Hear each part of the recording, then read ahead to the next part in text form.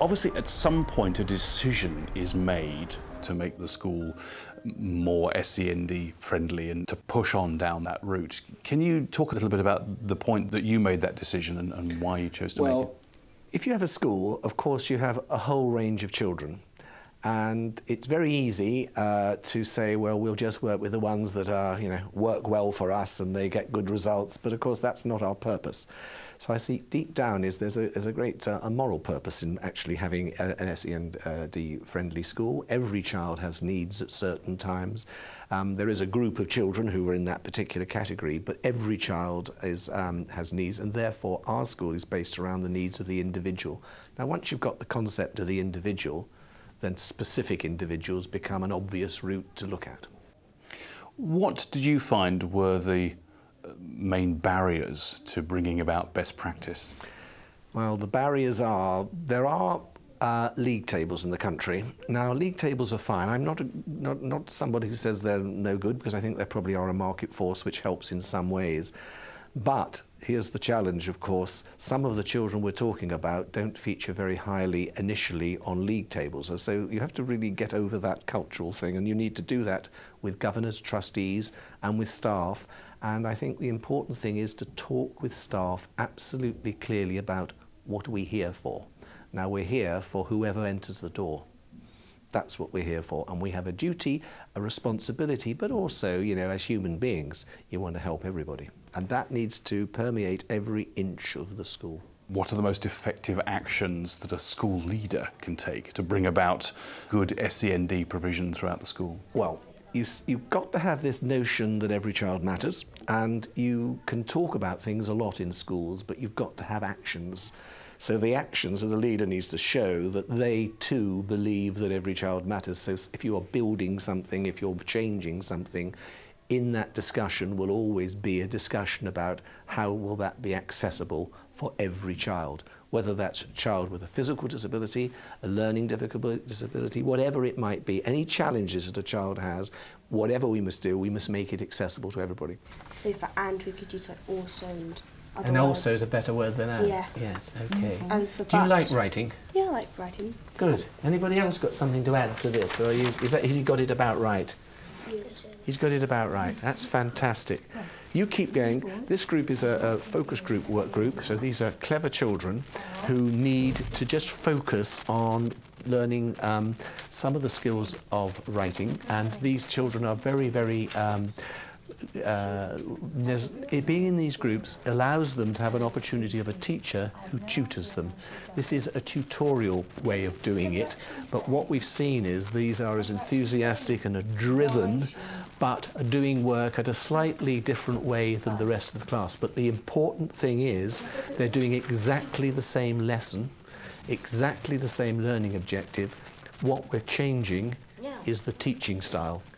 In many schools, with children with these sort of abilities, what we're tending to do is lower our expectations. And once you've done that, you've institutionalized failure.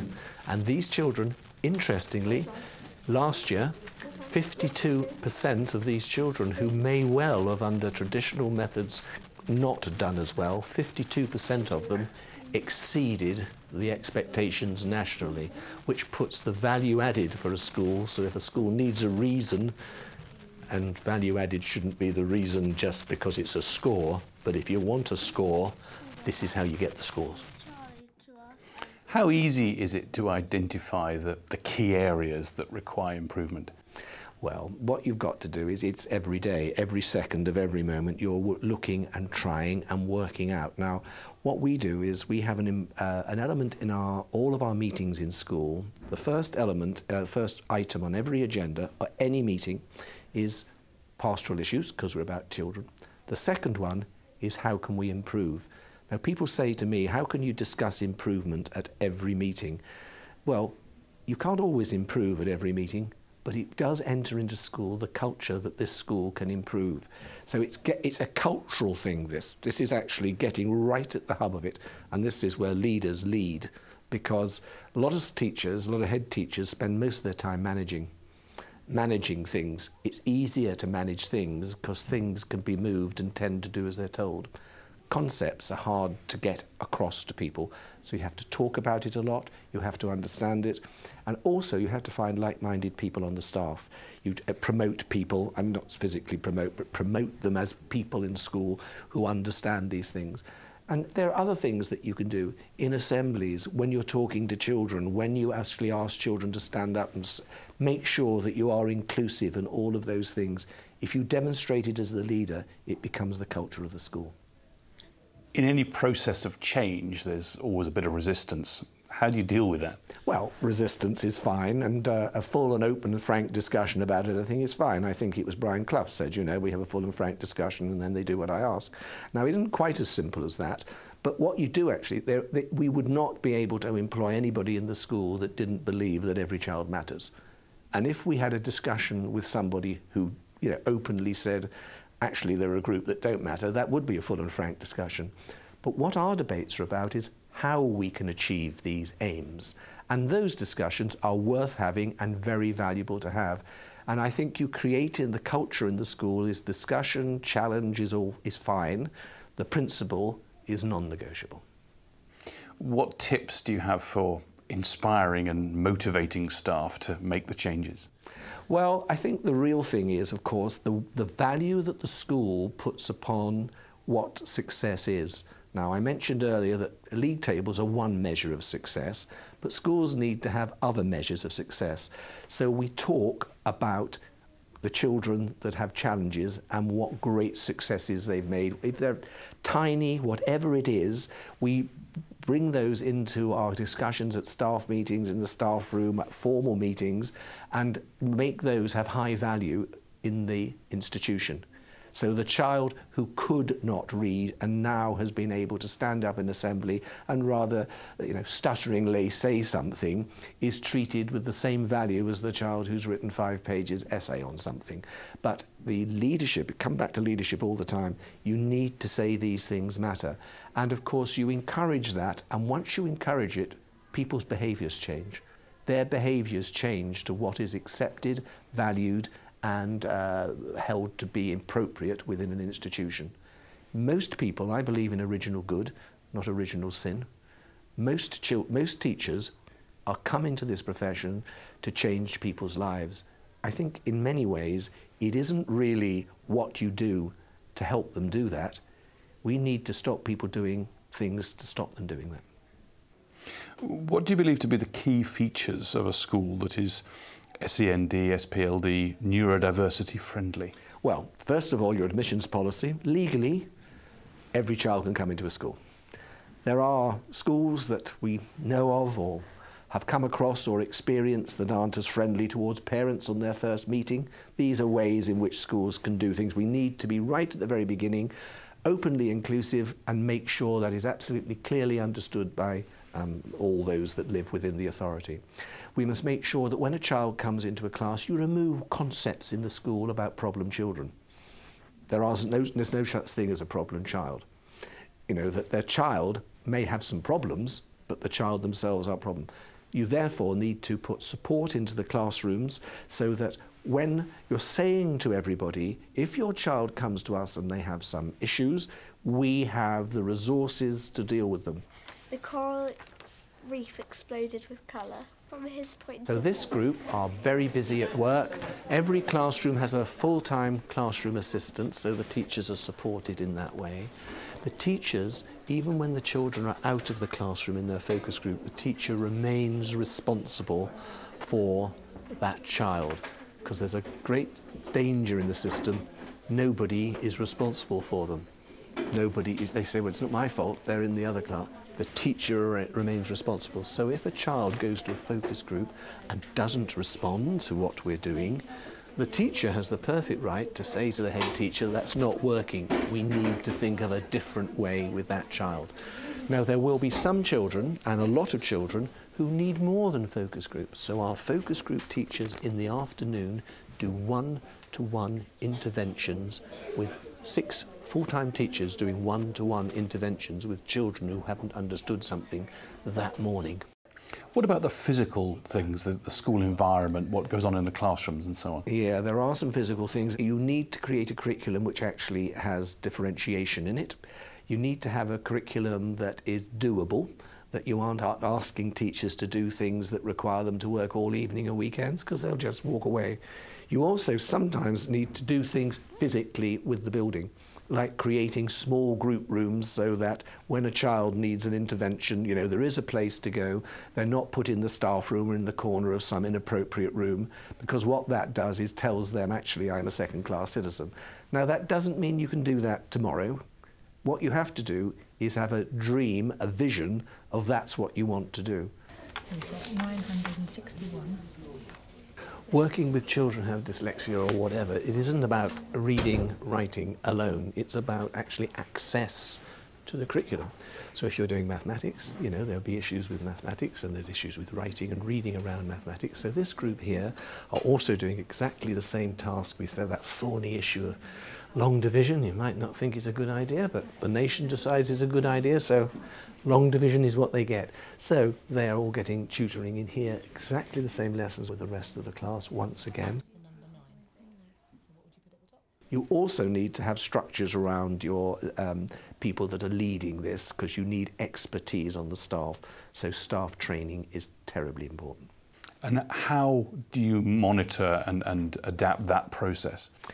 In CPD, what we do is we ask teachers what we can do to help them, because they themselves will have a view on what they need to support themselves, but we also have institutional programs and institutional aims.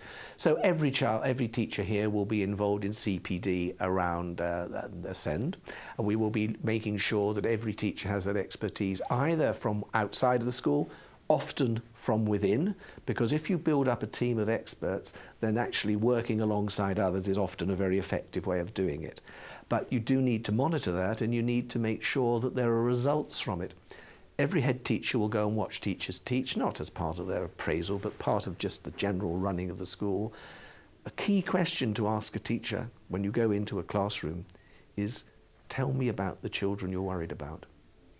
Now, if a teacher can't give you that answer without finding a piece of paper to find out who they're worried about, I would suggest they aren't worried about them. So there's quite deep this, that teachers should be sensitive. But if you give a class, a teacher, 35 teachers in children in a class, very few facilities, hardly any time for training, no time off, and then expect them to come up with high expectations, that is what causes a teacher to say, I don't like challenging children. In what ways do you find that a strong SEND neurodiversity policy helps the whole school? Well, you've got a policy, you know where you're going. It's as simple as that. Being nice and being friendly and putting your head on one side and saying we love these children, we're going to help them, is great, but it doesn't lead you anywhere. What you've got to do is have a policy, a direction, which is infinitely adaptable, as you know, as research indicates that certain things are going to be more profitable routes to go down than others. You need to make sure, if you know where you're going, who's going to help you, what outside help you need, which people you're going to get advice from. The policy is everything. Policy means you know where you're going, and without that, I mean, you end up going exactly where you are, nowhere. Are there tangible benefits, do you think, for all the children and their parents as well? Oh, absolutely. Most of us have been relatively successful at school, and sometimes it's very easy to understand what it must feel like to be a child in a classroom where you have 6 hours of compulsory activity a day, and it's a challenge for you, and you are desperately worrying about the moment when a teacher asks you a question. Sometimes children in that situation, instead of being laughed at, they will create the opportunity to be laughed at themselves. They'll become the joker in the class. It's better to be laughed at on your terms than on someone else's terms. Sometimes it's even easier to be outside of the classroom than to be in it, and it's easy to get put outside of a classroom. Now what we must say is we must be cleverer than that, not put children into difficult situations, but also not remove from them the challenge of learning. And it's that subtlety, it's a great art. That's the art of teaching. We don't give children what they want. We give children what they need. The greatest teachers want children to want what they need. Of all the SEND best practice measures you've introduced within the school, which do you feel have had the most impact and why? Well, there are two, really. One is, I've mentioned the cultural bit, making sure that it's deep in people's minds. The second one is making physical opportunities for teachers to do something about it, providing the resources to help them learn. Those resources include the training, the books, classroom assistants, and in our particular case, built a part of the building where the children can go out and be withdrawn from the classroom for some of their activities. This has made it possible. But the most important one is the cultural one, but the physical things are just, I can't emphasize how important that is. When you're a teacher and you're working under strain, you need help. Institutions should be helping teachers teach, not having a view of how it might work. What they should be saying, listen to the teachers and say to them. We say to our teachers, every year we have a question that goes around, and one of the questions is, how can we help you be more effective? Because if you listen to teachers, they'll tell you. And what we mustn't do is tell them how they could be more effective. Ask them how they could be more effective, and then help them do it, and then it's perfectly reasonable to demand they're more effective. What do you think needs to be done to improve awareness and acceptance of the term neurodiversity going forward? Well, the point about this is that there are a group of people in the world who believe, and we hear it not always at low levels in society, people think there are no, it's all a little bit of nonsense really, and that the children just need to get on with it and to be told what to do. What we need to do is cultural, talk, bring in experts to talk to staff, bring in people who know more about this area of learning and human development than we do. As teachers, we have a basic training, and then a lot of our training after that comes from experience. What good schools do are bringing in that training experience after initial training. So you bring in people, you talk about it, you listen to people, and then you practice from the things that they've told you to do. It is always a challenge because people always want to go for the simple answer. I have to say there are some answers to learning which aren't simple with some children. They aren't so complex they can't be dealt with, but we do need to understand that we as teachers don't know all the answers. That's the key. So what in your view are the three most essential characteristics of a successful school leader? You have to have enthusiasm, you have to have drive, and you have to have a vision. Simple as that. Well, it's not as simple as that, it's as complex as that. You won't get a vision unless you need to think very hard about the process. And you need to know where you're going, because problems never come in nicely packaged bundles with a nicely packaged solution. Problems come in at sort of from the side. They come in from different. Now, if a problem comes in or an issue comes in which is not very straightforward, unless you know where you're going, it can blow you off course. You need to know where you're going, but you need to be able to not put that vision down as some dictate that only you know best and everybody's got to do what you do. Any vision a Headteacher comes from the collective wisdom of all the experiences they've had, including their school at the moment. I suppose, and this isn't meant to be anything other, Headteachers need to display a wisdom which actually is quite extraordinary in society, because what they have to do is a wisdom about themselves, about what they're capable of doing, how to get staff together, how to deal with very complex needs of children. We are, you know, the last of the Mughal emperors in some sense, because we tend to have control over everything, but the great Headteachers don't take control in that way. The control is done through the vision. And then, of course, the tenacity and pushing it through. And also saying that some things are so important that we will not compromise on them.